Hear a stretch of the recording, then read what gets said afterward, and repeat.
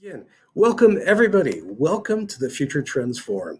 I'm delighted to see you all here today. We have a fantastic guest talking about a vital topic, and I'm really excited about our conversation. We have hosted our guest once before because she wrote an astonishingly powerful book called Paying the Price. And this is a book which has been read all over the world, which has led her to appear on The Daily Show with Trevor Noah.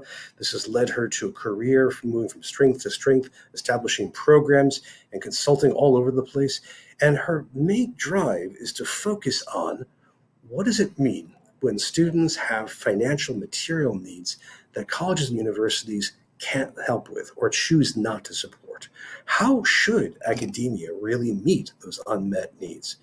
I'm absolutely honored and delighted to bring Sara Goldrick-Rab to the stage to discuss this and everything else that she is thinking about. Let me bring her up on stage and you can see her. Hello, Sara. Hi. How are y'all doing? Good. Where are you today? Where have we caught you? I'm in Philadelphia, my home. Oh, excellent. Excellent. On a very somber note, I don't know if you knew Temple's president, but my condolences if you did. Thank you. Yes, she was extraordinary and unfortunately was not the president selected years ago when she should have been. And I think we'd all be in a different place right now if she had been. I agree. That was a sudden loss. But, we have a tradition on the forum of asking all guests to explain themselves by introducing themselves by talking about what they're doing next. So instead of the academic obituary method where you talk about what you did in the past, what's coming up for you in the next year? What are the big projects, the big topics that are top of mind for you? Yeah, well, I'm in a very different space than I was for the last 20 years. I've recently, I think of it as retired from academia, frankly, and very happily so. So now I am independently working for myself, and I'm doing a set of things. The first thing I'm doing is I'm writing. About 2018, I got a fellowship from the Carnegie to write my next book, and I unfortunately never actually had the time to work on it. So I'm working on it now. It will hopefully be called Real College. And I have a wonderful team of folks. I'm working on my first crossover to trade press. So looking forward to getting that out there, hopefully in a couple of years. Well, you have a standing invitation to come here when it comes out. I appreciate it. It won't be before fall 2025 because my #1 priority is to be here as my son finishes high school. So I'm not going to go out on book tour until he's done with that part and my daughter is launched into high school. I am doing research with Education Northwest, which is a wonderful partner in this work and has been for a long time. And they have a lot of basic needs and post-secondary work. You're going to start to see more and more familiar faces over there. If you're familiar with my work and my partners, a lot of us have moved over there and are doing a lot of cool stuff, supporting institutions with, research to help them improve practice. I am still partnered with the Association of Community College Trustees, one of my absolute favorite organizations, and I'm actively working on a wonderful project called the Kids on Campus Project, which is marrying Head Starts and community colleges so that we can help address that very basic need of all of these student parents who, need affordable childcare. And then I have a couple of other smaller, one-offs. But the best part is that I get to work with folks that excite me, and I spend every single day doing things that help me learn. And I think the other part that I think you can all probably really appreciate is I never, ever, ever work more than 40 hours a week. And I'm here whenever I want to be with my kids. And I have to say that we all deserve that in our lives. And it has made me happier than I've ever been. That sounds almost utopian to me. Well, it sounds like but in those 40 hours, you are working up a storm. This is fantastic. No, really friends, not, to be honest with you. I work when I'm able, and I'm most productive when I've had a good night's sleep and I've boxed. And so I just fit those things in regularly. I'm really, really lucky. I'm just going to start imagining you as this kind of utopian worker, as this ideal. This is great. Oh, let me add one more thing. I can't believe I didn't say this. On October 3rd, I start teaching Sociology 101 as an adjunct of the Community College of Philadelphia. And I'm sort of beside myself that this is something that I'm finally going to get to do. So that's great. Yeah. I'm very, very excited by this. It's one of the things I love seeing as a forum guest who is passionate about teaching. Speaking of forum guests, everybody, if you're new to the forum, I'm going to put a couple of questions to our good guest, and they're general introductory questions, but then I'm going to get out of the way and make room for all of you to ask your questions, to put forth your comments and your ideas. So as we go back and forth, start thinking about what you'd like to ask. Raise the kind of, see what intrigues you, and if we've missed something, this is the time and this is the place to ask. Sara, as long as I followed you, you've been working hard on this idea of real college and trying to get institutions to actually address the reality of students as opposed to a fantasy. And you've made so much progress. There's been so much work. But I'm curious, in the year 2023, why do some colleges and universities still fail to actually account for the lived reality of their students? We should know better by now, right? What's the source of that gap? It's because the myth is so powerful and so useful to so many parts of higher education, especially the parts of higher education that already come from the most privilege and have the most power historically. We benefit a lot from these stories that we're told about, what it is that we gain from college economically rather than, gain from college in terms of our health and well-being and our actual learning, because that props up the student debt system. We gain a lot from stories that we tell about how there's all these colleges that aren't really worth going to. And so what you should really do is engage in fierce competition to get into one of 100 that you've heard of.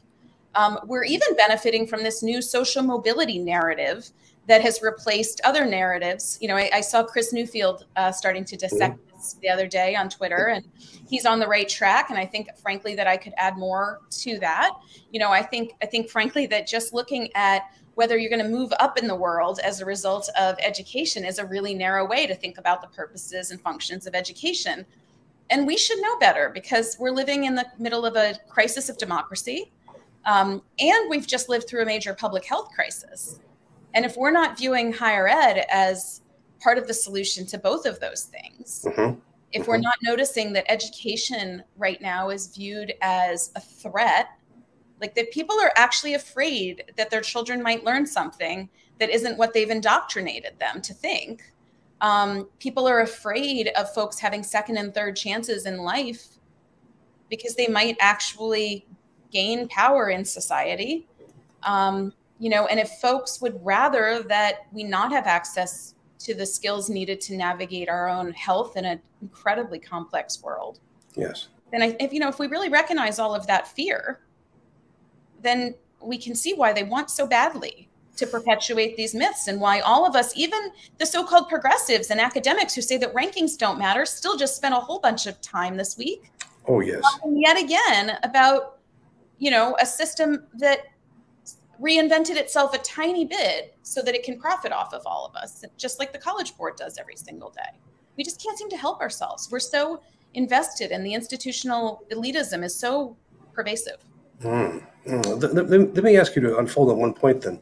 The college mobility myth. What's this? Can you say a bit more about your thinking on that?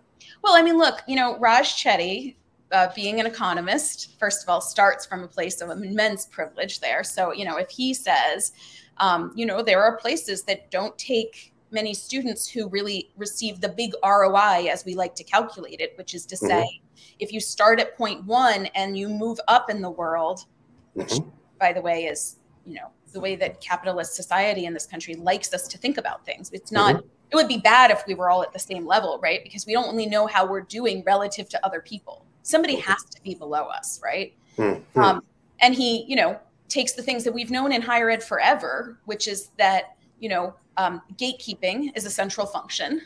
And that, of course, there's this right to fail in higher ed.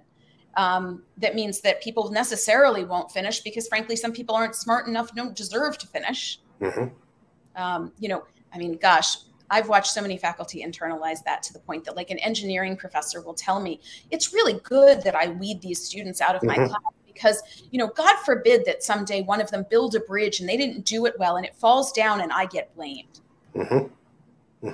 Really? You have that much internalized? Like, really? You think that, right? So he's codified all of this in a set of, he's quantified it, which of course is the most powerful thing one can do, right? Is quantify the heck out of it, make it another number, and then say, add those things in. Much like some people who I'm very, very fond of, have said, let's look at percent Pell, which you can totally game. I mean, if you want me to close the Pell, non-Pell gap in graduation rates, and you want me to consult with you on enrollment management, come on, we'll do it tomorrow. We won't have changed a darn thing. I can also close black-white gaps, by the way. How do you mean? There's a lot of tricks in this industry. Oh, so you're talking about closing it in a fake way rather than a real way? Yes, closing it in a fake way, not a real way. Not all Pell recipients are the same. Robert Kelchin and I have been talking about that for almost 20 years. We can recruit and admit the ones who get $25 of Pell. They're going to have a higher predicted graduation rate to begin with. And we can ensure that the non-Pell students who would have the higher graduation rates go somewhere else. Just the really grateful ones, right, who couldn't get in anywhere else and have lower predicted graduation rates. And lo and behold, the Pell and non-Pell rates will converge. Do it, like I said, we can do it by race too. There's just so many ways to manipulate all of this. And frankly, we could fix that. You can fix this. We can be one of these places that wants to make everybody have a good, decent local college option. Period. That was the idea at one point. Yes, that was the idea, but we're kind of far down this road now. We're going to need some major radical shift, and a lot of people saying we're not well served by this, and then voting to change it. I don't think any other force. I really don't. I don't think the private sector can change this by itself. I don't think individual students or families can change this by themselves. I think the country has to look and go, you know what, if we don't get more people to think education is a good thing and an affordable thing and a thing that they can actually spend time in their life investing in. Can you imagine if we hadn't expanded access to high school? People were just... If we had not have expanded, yeah. I have never heard anybody with a straight face say we should roll that back. Just yesterday on the New York Times podcast, Paul Tuff was making the comparison between the High School for All movement, which is in the 20s and through the 40s, and saying that we should use this as a model for undergraduate degrees. Sure. Some of us have been saying that for a while. I always love it when the New York Times discovers sociology. But when they say it, this usually indicates something happening. Oh, it does. It does. Yes. We know this. I mean, the really, really, people like Mike Rose were writing that 40 years ago, right? I mean, Bill Sewell in 1972 was saying that. Like, we neglect our history at our peril. But we haven't followed this up. And the Biden administration's attempts to try to get some kind of public support for tuition have been blocked. Do you think we basically have to wait for another couple of election cycles before we can get a president and a Congress that will support that? You get the people that you deserve, is my take. So we haven't paid enough attention to this as we haven't taken higher ed seriously as a voting issue. Not in a really serious way. We've taken little parts of it, like the student debt part. I'm not going to say that that's trivial, but I am going to say it's only really part of the issue. We haven't made it a real centerpiece of any of the debates to the extent that debates are real. We haven't looked at people's platforms. We haven't, we just haven't made this central. I don't think we've even done it for public education, frankly, that we've really made it a central voting issue. People vote with their so-called purses and wallets and whatever. We haven't connected the dots well enough for folks to understand that, their everyday anxieties and fears are both caught up in the way we structured our labor market. We've shredded the safety net, and we've grossly undermined the ability of education to do what it can do for people. And so the people who come to us, the students who come to us for an education, increasingly come through that shredded safety net. And the higher education now has, generally speaking, fewer resources to support and handle them. Yeah. I mean, do you think COVID perhaps taught us that we should care more for our students? I've been seeing more and more wraparound services as ish. I mean, I think one of the things that's really stressful is that we watched some places say during the pandemic, "Oh, I get it now." right, and start to lean in to these services, basic needs services as an example. But we're not necessarily seeing them continue that support, right? And double down on, take it really seriously. This can't be, I mean, look, there have been a lot of really good critiques of the way that higher ed has handled the DEI positions, right? We say that, you know, in a post-George Floyd era, we have to pay attention to these things. So we hire one person and we stick them in one seat and we give them an impossible job. And when they don't succeed, we let them go and we say this wasn't really worth doing. Well, we're doing that to a lot of basic needs professionals right now. They're not being given the power that they need, the resources that they need, the support systems that they need. You know, we have to case manage students through a lot of complicated things. FAFSA is just one of them, right? We have to help students to navigate things like SNAP, you know, WIC, utilities programs, and so on. And they don't even have the technology that could help them do that, let alone enough time in their days to do that. And so we run the risk of them looking like they didn't get it done.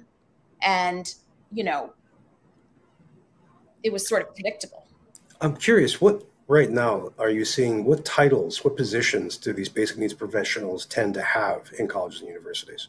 Yeah, I mean, some of them are being called basic needs center directors, basic needs program managers. Some folks are just calling them case managers. There is a Higher Education Case Managers Association. It's a little bit different. HECMA's a little different than what we are thinking about here, which is really strongly social work informed case management. In some cases, they're calling like a one-stop person.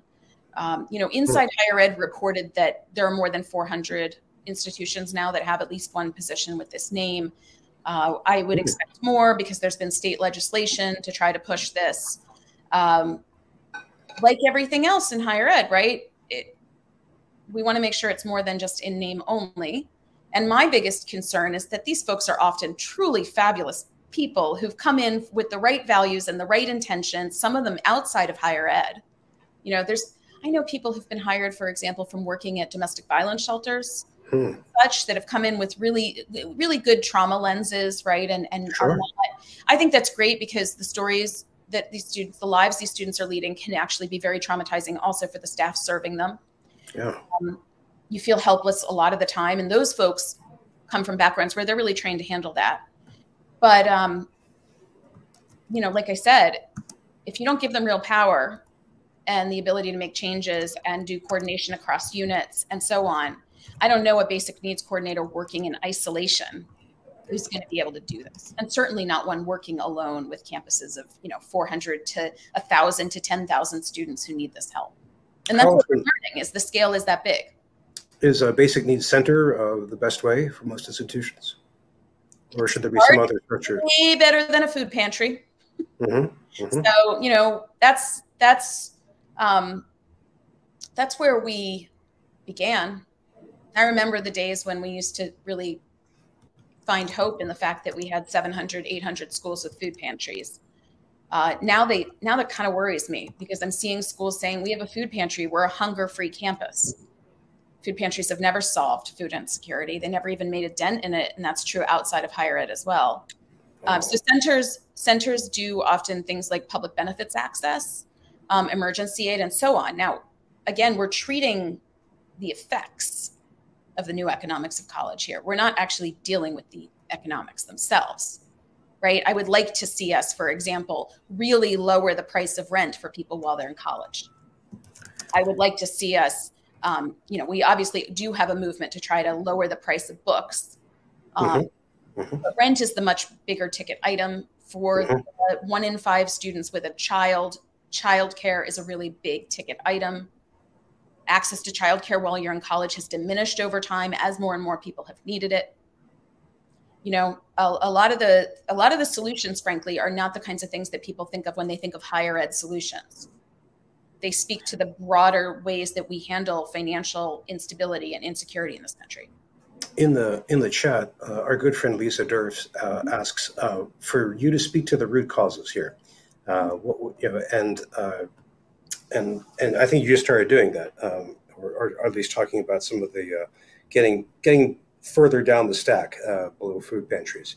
Yeah, So there's changing. so there's a bunch of pieces, right? So let's just talk about the safety net for a second. So, back in the 90s, we all watched as a Democrat, president, Bill Clinton, told us that he was helping low-income people by ending welfare as we know it and imposing work requirements. Right. Well, guess what? It didn't work. In fact, it just made us think that we'd push people out of poverty because we pushed people off of what we called welfare rolls. But my first book detailed with, a lot of colleagues did a lot of research, and it curtailed access to college for, millions of low-income people who, by the way, it's their kids who have now grown up to try to pursue college in this new environment and fall short in multiple ways. So, revisiting the basic tenets of a safety net and the way in which we give people access to support with dignity in this country is one part. Another part has to do with the dignity of work. And I think there are really good conversations that have been going on about, who's dictating the terms of work, and not just the pay of work, but the hours of work and the lack of flexibility and so on. We have an affordable housing crisis. I can see the chat there and folks think I'm talking about rent control. No, I'm talking about the affordable housing crisis and the fact that there are, from many angles, I think one great book on this is Rick Kallenberg's latest book on why housing has become so unaffordable. It has to do with segregation. It has to do with profiteering. It has to do with NIMBYism. College students have gotten caught in the middle. I think a quick story might help if it's okay, Please, Bryan. please. So I just came back from Milwaukee. I was really glad to go and, revisit a place I spent a lot of time before. And it was in Milwaukee the first time that I came to understand how irrational, our policies were if you looked across sectors. So, one day I was at the university there, University of Wisconsin-Milwaukee, and I was interviewing a student, and the student told me that she was registered for 4 courses, but she was dropping 2 of them. And I started thinking, well, they must have been too hard for her. She must not have liked them. She didn't like the professor, right? Well, I'm glad I didn't make too many assumptions, and I just asked her what's going on. And it turns out that night before, there'd been a knock on her door, the home where she lived with her mother. And it had been the Public Housing Authority administrators, because she lived in public housing. She was growing up in poverty. She lived in public housing. And they told her that either she stopped being a full-time college student and at least became part-time, if not leave higher education, or she and her mother would have to lose their housing. Wow. Oh and my God. Again, if she didn't make the change, it's not just that she would have to move, but because there wouldn't be 2 qualified adults in the house, her mother would have to move regardless because there would only be 1 and she was in an apartment for 2. Now, does this make sense? Well, look, from the standpoint of housing is scarce and we're rationing it, college students, many people think, are relatively better off than the rest of society because we have operated with this assumption that there's this giant gate you have to get through. But you don't have to get through that much of a gate to get into the majority of the institutions in this country. You enroll. It's not a giant competition. You enroll. And it's a good thing to enroll.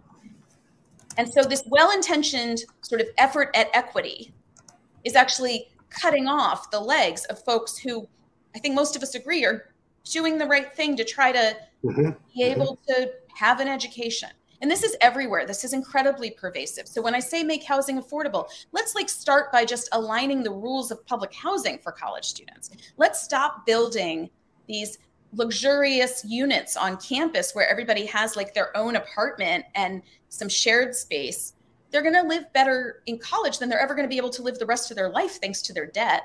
Let's go back to, I think I saw Sean Wooden is here. They're doing cooperative living in Florida with support from a foundation to do some subsidy. These are not glamorous conditions, but rent-free cooperative housing could make a huge difference for many folks. And there are a lot of other examples. So, it's not as simple as, rent control, and it's not just a giveaway. It's a temporary subsidy to help people be able to get a college degree so that they can afford to pay for housing forever.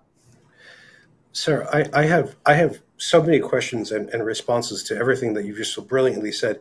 but I want to make sure that everyone else gets a chance to ask questions. This is fantastic. So folks in the chat, please click the raise hand button if you want to be face-to-face with us. And, you know, Sara is proof that you don't have to have a majestic beard to be on the stage. And also, or click the Q&A box if you want to type. In fact, we have a couple of those Q&As right now, Sara. This is one from our good friend up in Madison, actually, who asks, hang on a second. Press the right button. John Hollenbeck asks, we always underestimate the robustness of the institution of school. It's from Herbert Kleebert. Do we need a new institution rather than trying to fix the one we got? It's funny, Herb Kleebert was a member of my department in educational policy studies when I was there. Wow. So that's nice to see. Look, and I know that there's some folks here interested in alternative credentialing and so on and so forth. I'm perfectly open to the idea that there might be more than one way to do some of these things. I personally don't think it's the top priority or the main solution right now. I believe that we need to, I don't want to see bifurcated systems. You know, I'm a sociologist. We have theories that are called, and theories that have proven out in the world. One of them is called effectively or maximally maintained inequality. Okay. Which is the minute that somebody else wants part of something that the privileged have, we change the thing itself. We do this all the time. And higher ed's done that, right? We said you needed a bachelor's degree. Then we said you needed a master's degree. Now we said you need a PhD, right? That's part of what's gone on. My concern is that we say, you know, rather than solve the problem at hand in a direct way, right? Rather than restore or at least try to live up to the promises we already made, we're going to go try to create a whole other approach to this. And I have a feeling that if we do that, children of the wealthy are still going to go down the traditional path. And we know how that's going to be rewarded. Like, we know how that's, you know, sorry, my cat's being rather noisy. And ironically, that's Pell making all that noise. That's the name of your cat, Pell. Well, I hope we can grant Pell some certainties. So, you know, again, we can walk and chew gum at the same time. I have no problem, you know, with people spending time on developing alternatives. And I totally agree with taking on employers. And I've now gotten to live on both sides of that. You know, I've been an employee. I've also been an employer. I've employed more than 250 people over the last 20 years. And it's a really tough thing. You know, I got to tell you, you know, one of the biggest ironies is if you're someone like me and you want to live up to your values in running a research center, then you say things like, I don't care if a person has a 4-year degree in order to do this job, or I don't care if a person has a PhD. But if you're in a university, they'll say, well, then you can't pay them well, right? Or you can't even hire them, right? Because we don't acknowledge, we just don't acknowledge, you know, actual practical work experience, for example, as an actual substitute for the degree, even though it says in the job description that we do. So this is a tough road. So we're still back to those myths, those stories about inequality and the elite. John, thank you for the good question and the quote, and Sara, thank you for answering multiple questions at once. We have another one from our dear friend Stephen Ehrman, who's just a little bit north of me, up in Maryland today. And Stephen asks, back to an earlier point, do you know of examples of colleges or universities that have made meaningful contributions to affordable housing in their communities? Yeah. So that's a great question, and I would say this is an area where there's just a lot happening at the moment. And so I don't know that we can say I'm a scientist, right? So when you say meaningful contribution, like, I would want to put terms around that are measurable and it would allow me to see it a little bit better. Are there promising things happening? Yeah. They're not usually happening with institutions of higher ed by themselves, but rather in partnership. So there are, I'm particularly taken with what's happening in Portland, Oregon, between a partnership with an org called College Housing Northwest that has really rethought the way that it does its work in relation to both the community colleges and the private colleges and the public university in the area. And remember that, you know, this term college student does not necessarily mean a person even enrolled in a full course, right? A full set of courses. This could be somebody who took a class one semester and then was a regular person working in the community, maybe raising kids, and then is taking another class, right? So I don't like sort of the distinctions between those categories. And so they actually do end up housing a fair number of people who might not be in college at any given moment, and also those people's family members. And they are finding strategies and ways to blend and braid funding to make housing more affordable. I think that one of the most exciting things is going to happen when there's a handful of California community colleges that have decided to build housing. And they're doing it at a moment when those presidents have really been schooled in issues, broader issues of affordable housing and housing insecurity in their regions in California. And they're doing it with a lot of consciousness towards the role of their community in their college, right? A community college cannot just throw up housing that alienates the people who live around it.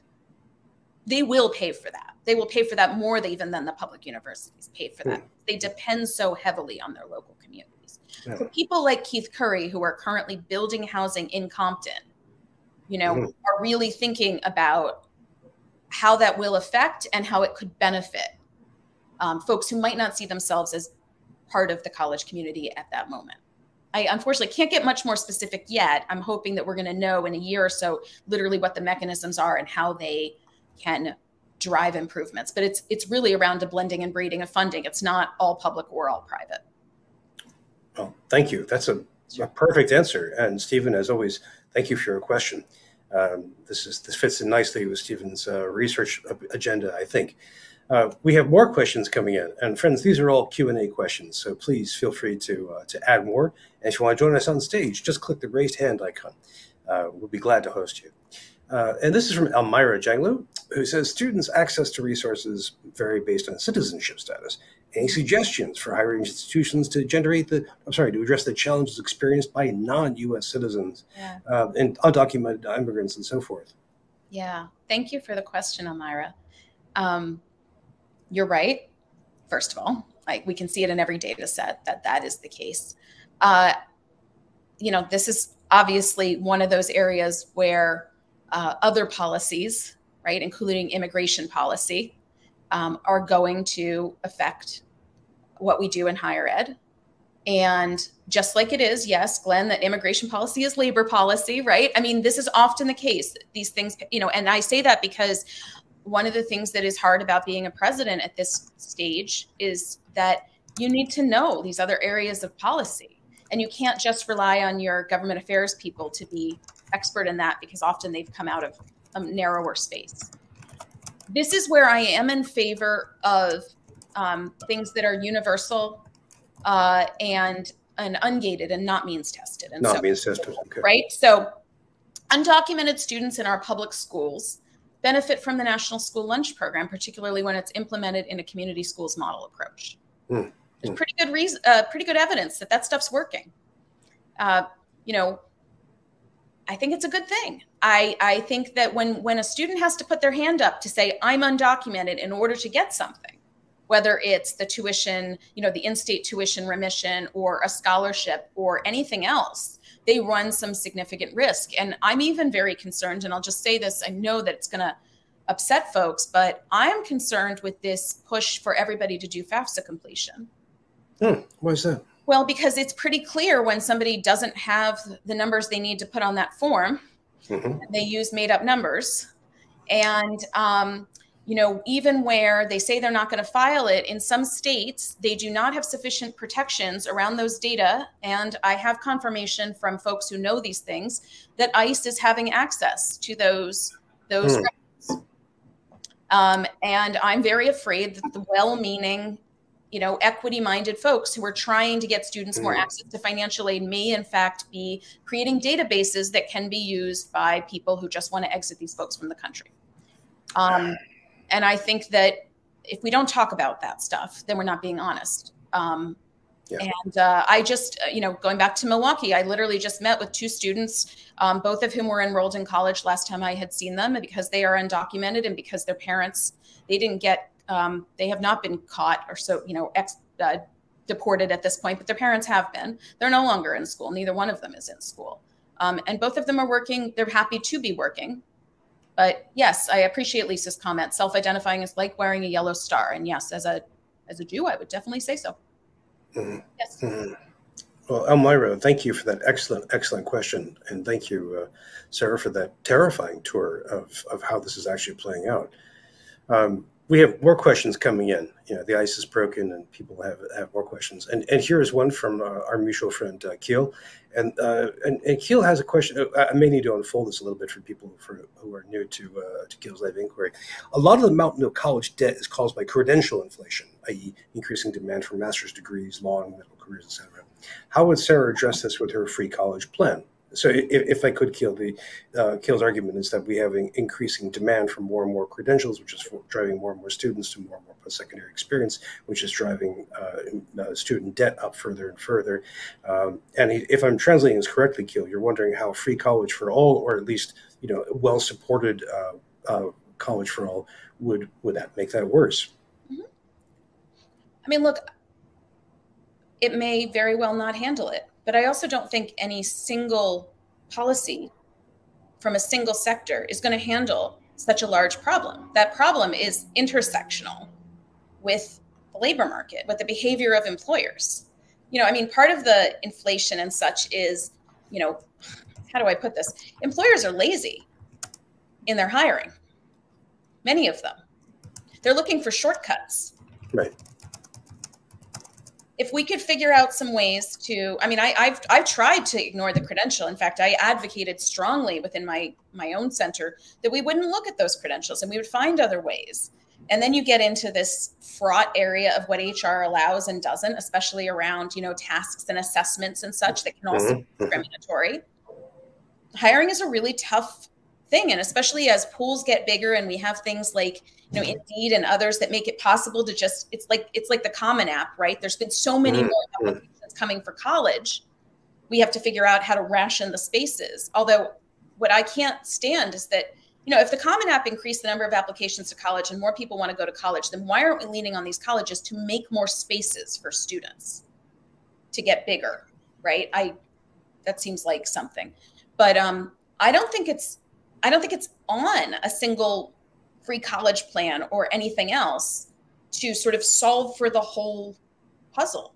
We need mutually supportive changes in society, and we need to have those conversations. But again, going back to the high school thing, are we going to blame free public high school, and common high school for credential inflation and say we shouldn't have done it?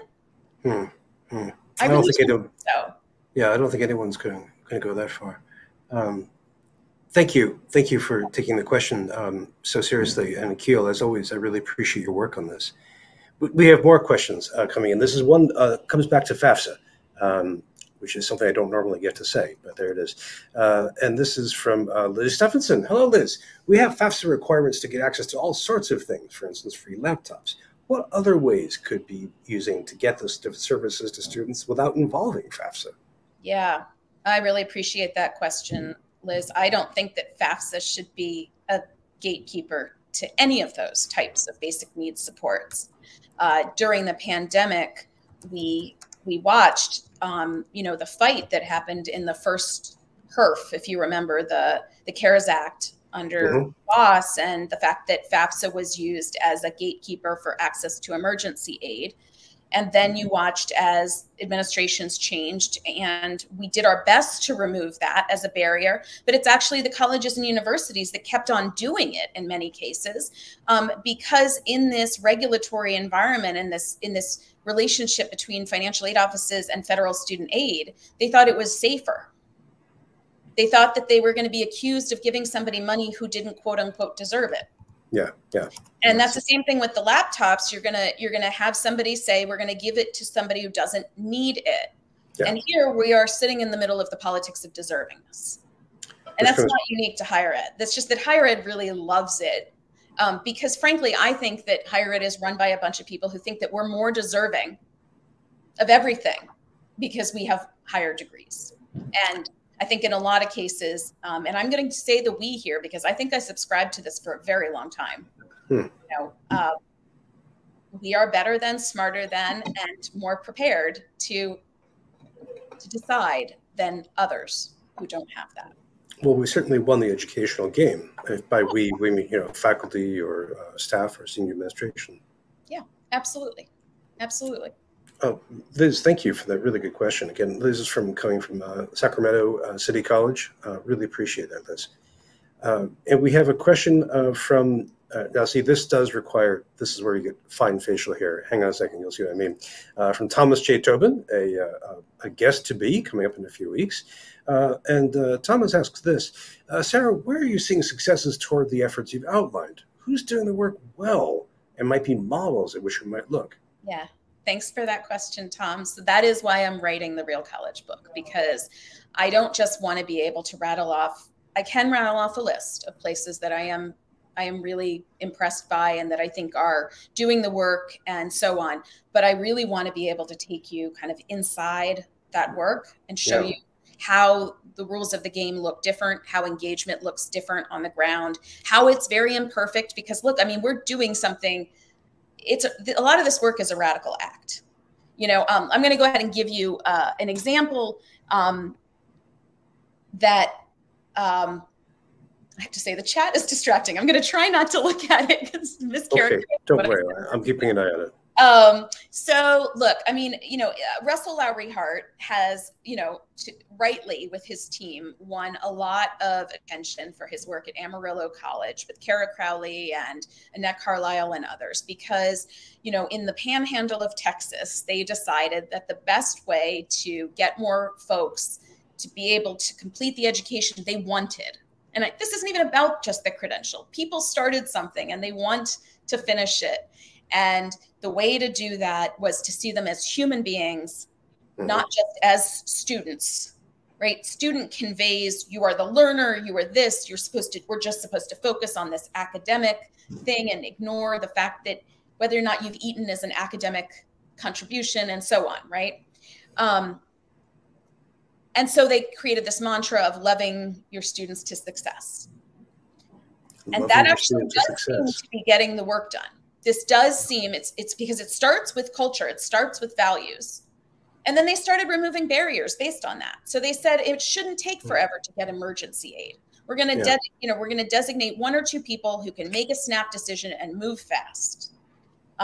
We're gonna actually engage our faculty in some conversations about the unintended consequences, for example, of dehumanizing people with attendance policies that act like the person who misses class because they're being lazy is the same as the parent who misses class because there wasn't childcare, is the same as the, person who misses class because they had to go to work, right? That we need to understand people as individuals in order to reach them as individual learners. And even as they've enjoyed success, numerically, qualitatively, praise, winning awards, there's also lots of conflict on the campus. I was really honored that they trusted me enough to show me. So I went in and said, let me see the faculty surveys. Let me see what the faculty say. Yeah. I don't want you to polish it up for me. I want to see where people say we're lowering standards, right? Where people say he's just touchy-feely. This is his personal agenda, right? Wherever good work is happening, wherever change is really underway, you should also be seeing conflict and resistance, because that's how this all gets worked out. And in many cases, let me tell you, some of the best work's going on in places where the presidents have gotten no confidence votes. Wow. Were these two connected? I mean, did this work drive the faculty to? Not in his case, but in other cases that I am going to hold up, because I think that they are doing really important questioning of the basic fundamentals and rethinking, centering students, while also thinking about employees, by the way, and their working conditions. It's not always easy to understand. And there's a lot of, there's just a lot that goes on in the politics of institutions. And sometimes I see a no confidence vote and I think, well, that was totally deserved. They are corrupt. And in many cases, I think, what is this person trying to get done that the faculty, in their role as faculty, as their right, is interrogating and questioning? In the governance role. So let me just say real quick, Tom, I have a piece coming out in trusteeship where I give a bunch of examples of different institutions that I think are doing good work, and I offer some advice to trustees. I thought it would be helpful to summarize in one place, and it should be online any moment. Sarah, when that goes live, if you want, please send it to me and I can spread it around as well. I was hoping it'd be out by now. Not quite. Well, but there is something which we haven't mentioned yet, I don't think. And Tom, thank you for that really, really good question. On the bottom left corner of your screen, there's a kind of tan-colored button, which links to another one of your projects, Sarah. And can you speak about that while people click on it and run away? Yeah, the Real College Resource Library is a free collection that I decided that it would be a good idea to put together because when I left the last university that I left, I found that many of the materials I had created that were publicly available on the university website had been removed. So I've moved a couple of times, and it's unfortunate that people couldn't find what they needed. And so I just decided, let me take responsibility for putting them all in one place. And it's a large body of work. And so it's searchable. I'm sure I could improve it. If anybody has ideas for improving it, please send me a note. I've also included the work of people I've collaborated with, and also the work of people I just think did great stuff, especially in the basic needs space, that we need to be able to find really readily. And this is not limited to scientific studies. So there's resource guides, there's policy analyses. I have a whole collection of student stories that they've told over time with permission to publish, and I'm going to start putting them up so that folks can use them as they educate each other. You know, that's what it is. It's meant to accompany the book someday when the book is done. Well, it's there right now. And so, you know, as always, I believe in giving people access to things for free, and this looks fantastic. So thank you. Thank you, Sarah. Friends, we're in the last 8 minutes, and I want to make sure that if you have any questions that have come up, please, this is a good time to surface them. If you had an idea that came up in the chat or in your own head that we haven't yet shared, please pop into the Q&A box or click the raise hand button, and I can bring you up on stage. Glenn had a question, but it's actually, I think it's part of a question, Glenn. So if you want to say more about this, let me know. He asks about the AI and cheating epidemic. Well, Jesse Stommel's here. So that's my first thing. My take on cheating comes from what I've learned from Jesse. And we'll have Jesse as a guest pretty soon as well. Yeah, I mean, you know, I will say I have not taught since ChatGPT emerged. So I don't want to presume that my classes will have changed dramatically in terms of my concerns about this. But I imagine a lot of my assignments ask students to do things that I think would be hard for ChatGPT to mimic. So there's a lot of reflection on their own learning in the assignments. Good. You know, there's a lot more processing. I have them assess themselves.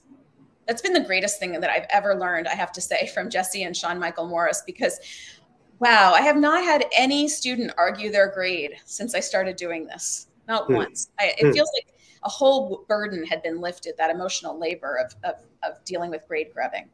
That's nice. So, you know, but also I think that the biggest thing that Jesse has ever taught me is that, right, teaching deserves all of the attention that we can possibly give it, that it should be exhausting in a good way, because it just deserves so much. It takes so much to do it and do it well, which is why it's horrendous what we've done to teachers at all levels in this country. And also I have to say that my starting place with teaching is trust with students, and building trust and earning trust both ways. Mm-hmm. So it seems to me, as I've watched this discussion about, you know, AI and cheating, that it's entering into a culture of profound mistrust that is engendered by faculty who also just every day are around people they don't trust. And it's pretty sick. You know, it is. I think it's a tough world. Well, thank you for that answer. And Glenn, good to get a question from you. We have another one from Gail Menzel. And hang on, I may need to read this a little carefully. Sarah, there we go. I appreciate you for honesty. We need people to be bold and relentless in leading change. In my experience, it wasn't possible in my higher education role. What can advocates do to push the needle? Well, first of all, Gail, I enjoy very much your enthusiasm and commitment to the work. It's important because this is sort of a relentless situation. You know, as somebody said earlier, why does she smile? Look, if I don't take time to smile a little bit in my life, like how do I even get up every day anymore? Right? All I've seen in my career is the many, many ways in which people are being destroyed.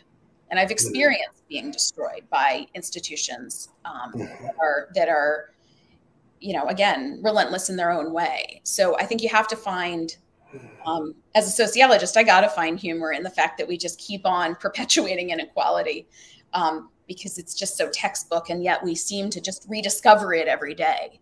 And I find that mildly amusing in kind of a sick way, frankly.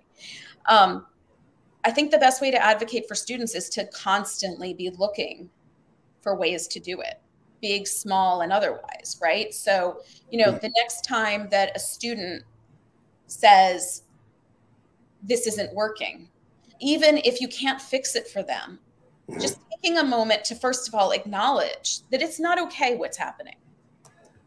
You know, to help them see that it's not necessarily a personal problem, that it's happened to lots and lots of people, to make them feel less alone.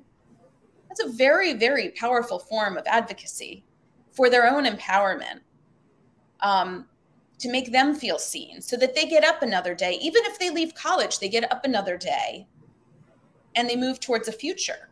Yeah. You know, I think that we can advocate within our own institutions for, you know, even for changes like, let's not use the FAFSA for determining who needs a laptop, to things like, you know, we really need to really have a plan for moving beyond a food pantry, to, you know, when this new FAFSA comes out, and I know we've talked about the form, but why don't we talk about helping people understand that, for example, if you're LGBTQ and your parents are not helping you pay for college, that there are new provisions in there that could help you to qualify for more aid.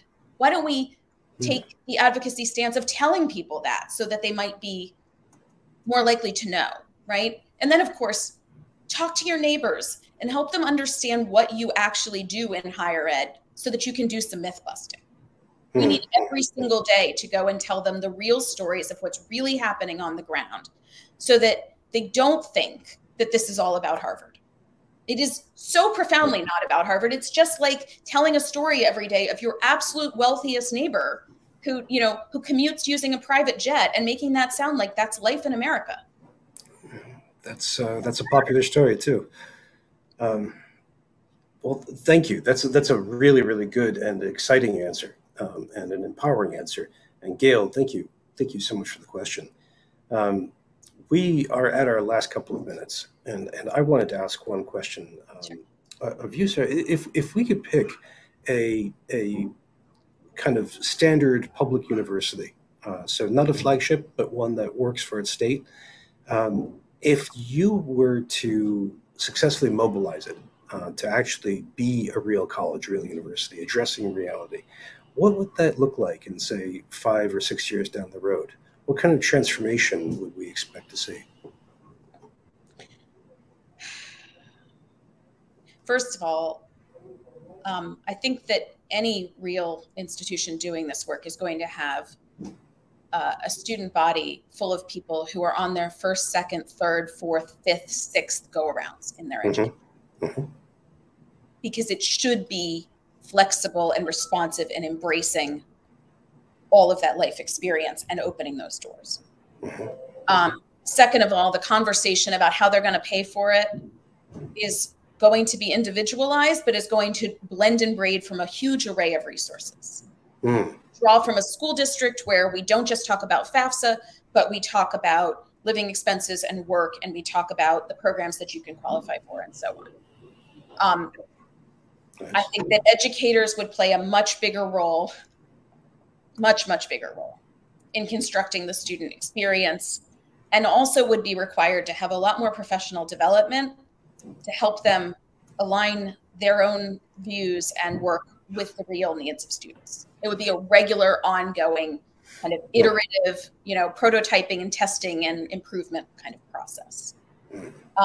And also, I think that the college or university would operate in much closer collaboration with communities, multiple communities, communities of employers, communities of the social agencies in the area, community with health, and so on. They would not see themselves as separate from that, but rather just an integral part of the people who work together in a community to do things for the community. Because I think fundamentally, real college is going to be a local thing. I don't think, I mean, look, 80% of people don't go away to college. Right. I think that number is actually going to grow. I really do. I don't think it's going to go away. I don't think, and that doesn't mean that people aren't going to see the world and such. It's just that not necessarily the time that we don't have to put everything on college. College doesn't have to be the only way to transition to adulthood. It doesn't have to be the only way to learn how to, to do your bills. It doesn't have to be the only time that you see the world. We're putting too much on something that needs to be fundamentally about, continuing to advance knowledge on a certain set of things, and then build the habits of mind to be a lifelong learner who revisits it as needed in your life. So this might be something closer to a community college model in a way. Community or state regional comprehensives, and I think that they're going to look more and more alike going forward. I think those lines need to be blurred. Yeah. They should. We don't have enough. I'm going to say my most radical thing. We don't have enough colleges in this country. We just have the wrong ones, and they're not located properly. And they're not run with enough accountability, frankly. Yeah. Definitely radical statement. Definitely radical statement. And that, I'm afraid, is the radical statement that we're going to have to close on today, because we are just past the top of the hour. Sara, thank you for being a fantastic guest. So many ideas and so much passion, and of course reflecting so much research, and it's just terrific to host you. Where can we find you? What's the best way to keep up with you? I'm still on all the platforms. They're all under my name. I don't make it hard to find me. Very good. I have a Blue Sky account. I haven't started using it, so find me on the thing I'm still going to call Twitter, and I'm on LinkedIn and Instagram and Facebook, and my website. That works for me. Thanks so much for having me, Bryan. Well, it's an absolute pleasure, and I wish you all the best luck with all of this. And please, when the trusteeship piece comes up, please let me know so we can see it. And thank you so much. Please be well, and good luck with this wonderful, wonderful career you have. Thank you. Thank you. Friends, if you'd like to keep talking about all of these issues, about real college, about how to support this, how to transform institutions, please keep up with our conversation. You can do that on all these different socials, including Twitter and Mastodon. And I am as well on Blue Sky, Threads, etc. Just use the hashtag FTTE or @me. If you'd like to go into our previous sessions, including our first meeting with Sara Goldrick-Rab, or other sections about student support, institutional transformation, just go to our archive at tinyurl.com/FTF-archive. Looking ahead, we can take these topics to other topics, including ungrading. The guest for which was already with us today. Thank you, Jesse. Including what's happening with academic Twitter, EDUCAUSE, information literacy, intermediate organizations, and more. Just go to forum.futureofeducation.us to look. And above all, thank you for your great questions and your great comments today. It's been a wonderful conversation. Thank you so much. I hope that September is treating you all well, and that as the semester continues on, that you are all working well and you're all safe and sound. Take care, everyone. We'll see you in online next time. Bye-bye.